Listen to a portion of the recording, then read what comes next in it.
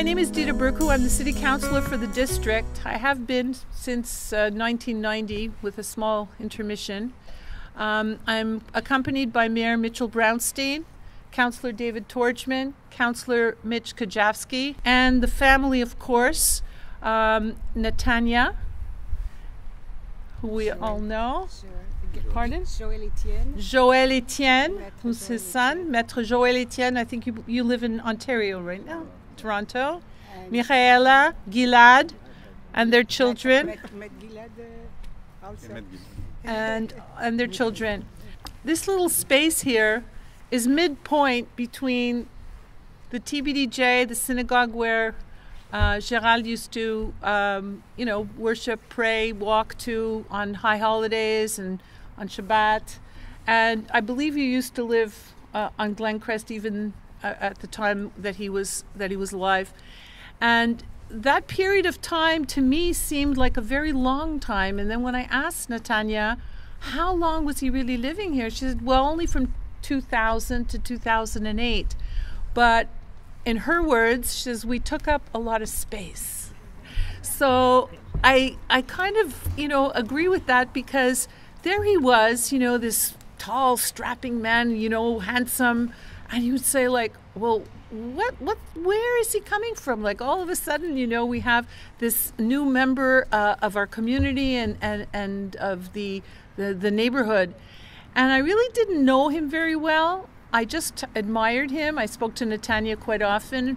And when she approached me a couple of years ago, she said, look, he wrote many books and he had a very turbulent childhood, in Haiti.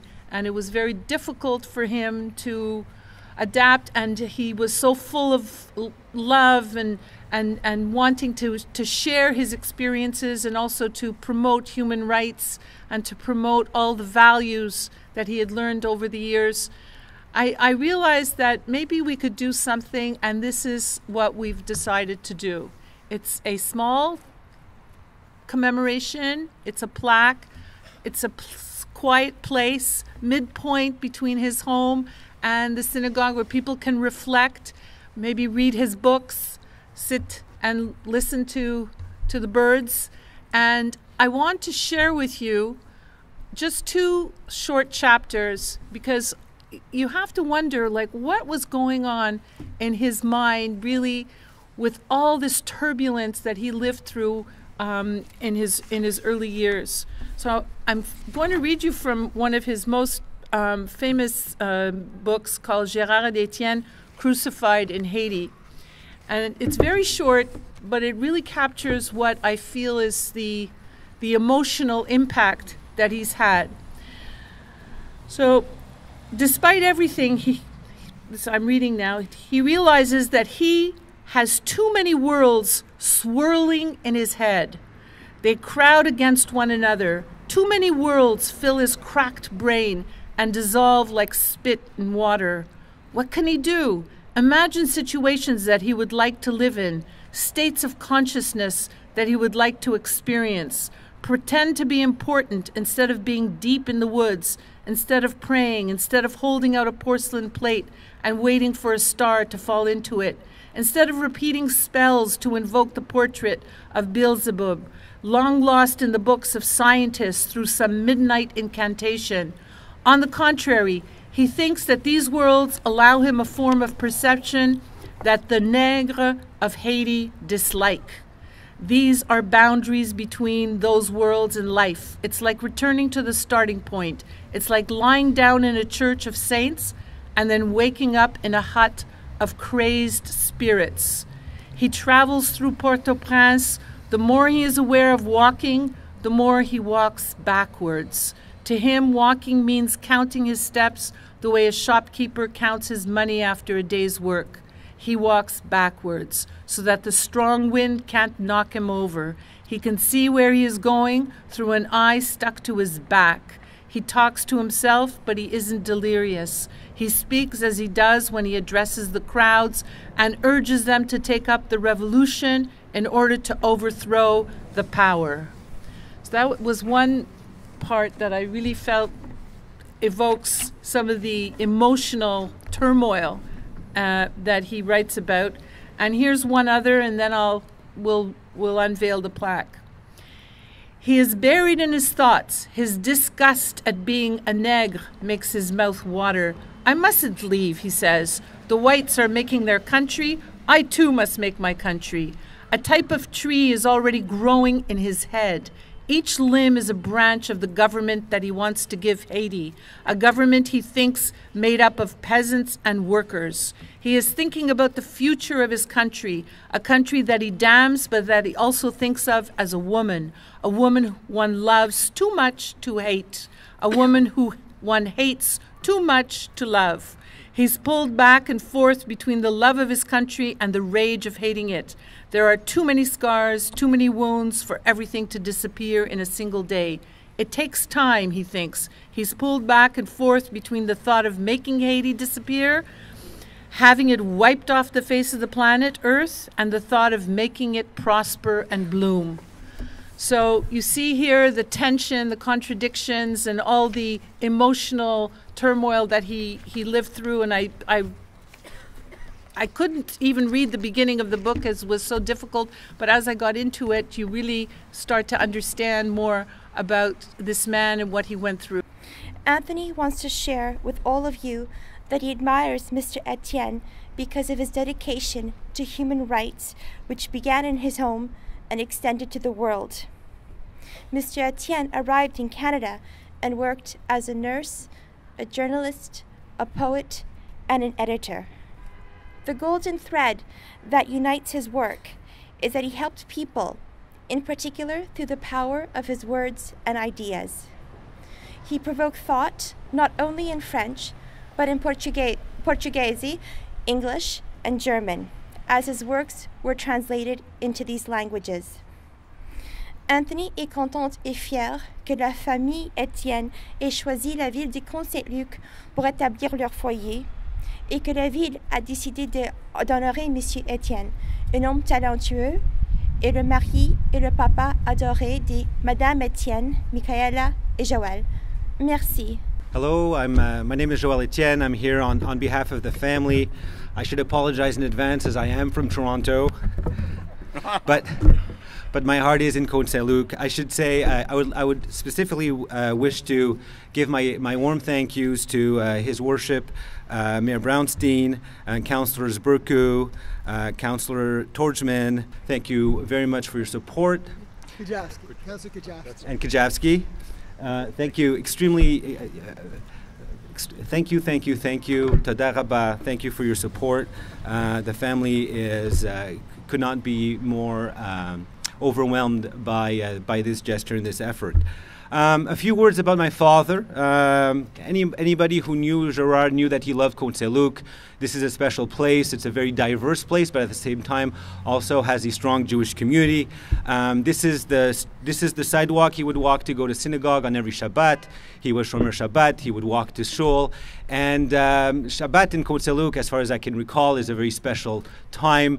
You have, I see in the citizenry and in his colleagues, tons of people who punched above their weight, who made amazing contributions in science, in finance, in politics, and people who work 24/7. But on Saturdays, they would all congregate to go to shul. On my drive up from Toronto to Montreal, I was also thinking of Dr. Mark Weinberg, who was an acolyte of my father, a close friend, and who we lost not such a long time ago, and who was responsible for saving millions of lives with respect to HIV and AIDS. So it's certainly my perspective that there should be a lot of further plaques honoring a lot of very good people who represent this community and who've made their difference in this community. A few words about my father. I think I can exemplify Gérard by saying that he was a unifier. He hated division. His vision for Haiti was a Haiti that would finally make it to first world standards and join in the North American community. in a manner that would give it the dignity that it deserves. A little anecdote. On the night that Barack Obama was elected president, I should advise that my family has turned a little bit to the right over the years. So my father sneaked into the bathroom and called me. I was in Toronto at the time, and he said, "Don't tell your mother, but I think I'm pretty happy about this." So that was Gérard in a nutshell. He loved everyone. He would always give to people on the street. He was a non-judgmental person. There's not a person of any creed, any background that he wasn't close to, didn't want to be close to, and people really resonated to him. I'm very warmed by the crowd that's here today, but I can see a lot of his friends and people that, whether people had a little bit of contact with him or a lot of contact with him, he certainly left an impression. Gérard would be very concerned about how things turned out since he passed away in 2008. Certainly he did not live to see the earthquake in Haiti. Things are very difficult in Haiti, and so to our elected and aspiring politicians, when you have time to think about Haiti or act in its favor, please keep it in mind. He would also be very concerned about the fragmentation of our state of politics. While my father was a revolutionary and a man of very strong words, he certainly believed in the dialogue and the how should I say this Western contract that was created at the outset of the Second World War, which was, on the left we had the FDR Rooseveltian New Dealers, New Deal people, and on the right we had the Churchillian, Eisenhower, small state individuals. And in respect to our state of politics, nothing veered, in North America certainly, nothing veered more to the left than that, and nothing veered more to the right than that. And today what we see in the state of a very, very difficult political discourse with a lot of wedging and a lot of division, I should certainly would like to note that my father as a political writer would be absolutely very concerned and very upset about the state of the discourse. He would be very upset about laws that tell Jewish people that they can certainly work in certain professions and not in others if they want to keep their hats on their heads. And people of other creeds and backgrounds who would be affected in the same fashion. This is something that he would not tolerate. So, having said all of that, let us celebrate him, his life, and this amazing constituency that has allowed for this enduring monument in his favor. I thank you very much. Je vous remercie énormément et j'apprécie beaucoup. Thank you. Toda rabba. Thank you. Thank you. Merci à tous d'être venus. We are coming to the end today of Yom HaShoah, and I just want to keep in mind everybody who perished, everybody who survived, and everybody who will overcome. Why Côte Saint-Luc was so special to my father is because my father was also a survivor. And all the survivors that my father encountered, the survivors from the Shoah, the survivors from domestic abuse, the survivors of any kind, they all understood him. They never saw his color. They never saw his religion. They just saw his will to survive and continue. So for the second generations here and those who have third and fourth generations, our blessings and thank you for being here. Thank you, Michaela. So we're going to move to the unveiling of the plaque, but first I just want to say a very brief few words. We're so happy in Côte Saint-Luc that we're able to do this in our city. We stand for human rights. We always are never afraid to be leaders. I'm sure all of you know what we're doing now with Bill 21 and trying to lead on that and see what we can do to affect change and ensure that that bell never passes, because we know that in Côte Saint-Luc we're always going to hire individuals irrespective of the clothes that they wear, the religious symbols that they wear, and that we want that to be the case throughout the province that we all love and chose to live in. And it's great for me today to see so many people from TBDJ. I grew up on Borden, and many of the faces that I see here are individuals that I was able to enjoy with as I was growing up. I had my bar mitzvah there, and my mom still lives on Borden. So it's really great to see so many of you here today. We will unveil the plaque. It's a beautiful plaque. I'm going to read it in English. Councillor Torchman's going to read it in French, and then we'll continue with a short program.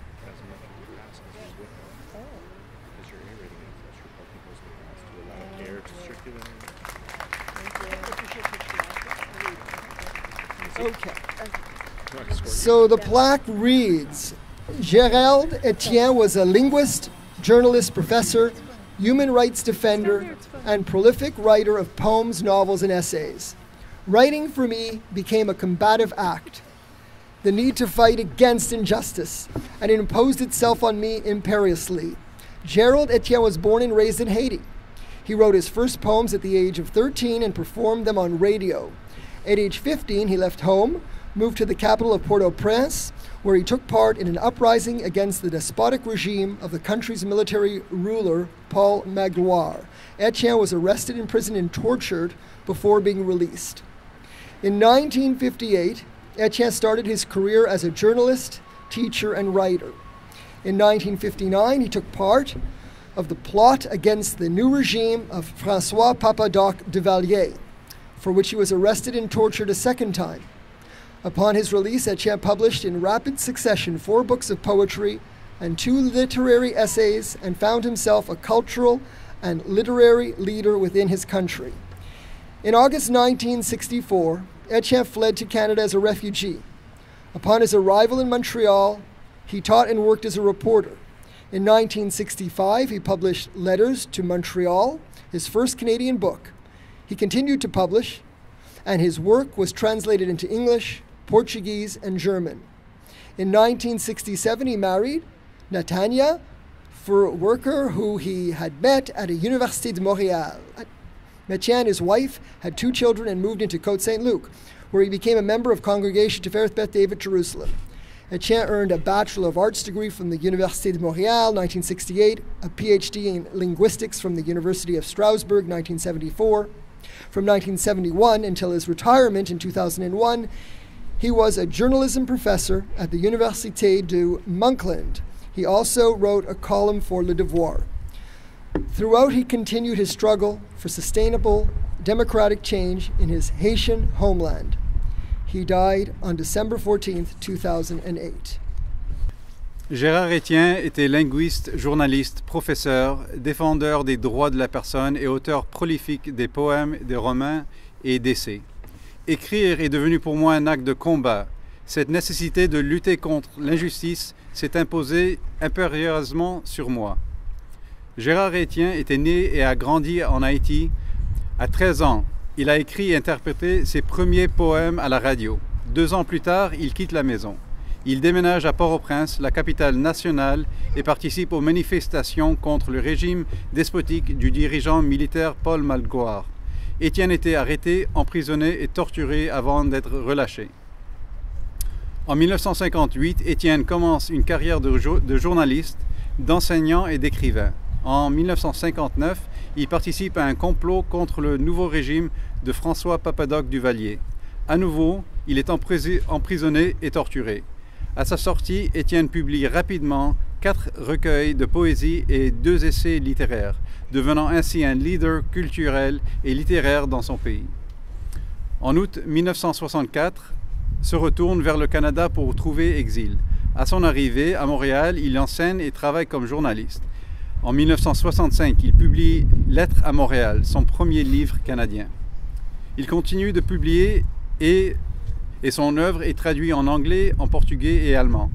En 1967, il épouse Natania Furworker et ils se rencontrent à l'Université de Montréal. Le couple a eu 2 enfants, s'installe à Côte Saint-Luc et devient membre de la congrégation Tifereth Beth David de Jérusalem. En 1968, Étienne obtient un baccalauréat en art de l'Université de Montréal et en 1974, un doctorat en linguistique de l'Université de Strasbourg. En 1971 et jusqu'à sa retraite en 2001, il enseigne le journalisme à l'Université de Moncton. Il a aussi écrit une rubrique pour Le Devoir. Tout au long de sa carrière, il continue de se lutter pour le changement démocratique durable dans son pays natal d'Haïti. Il est décédé le 14 décembre 2008.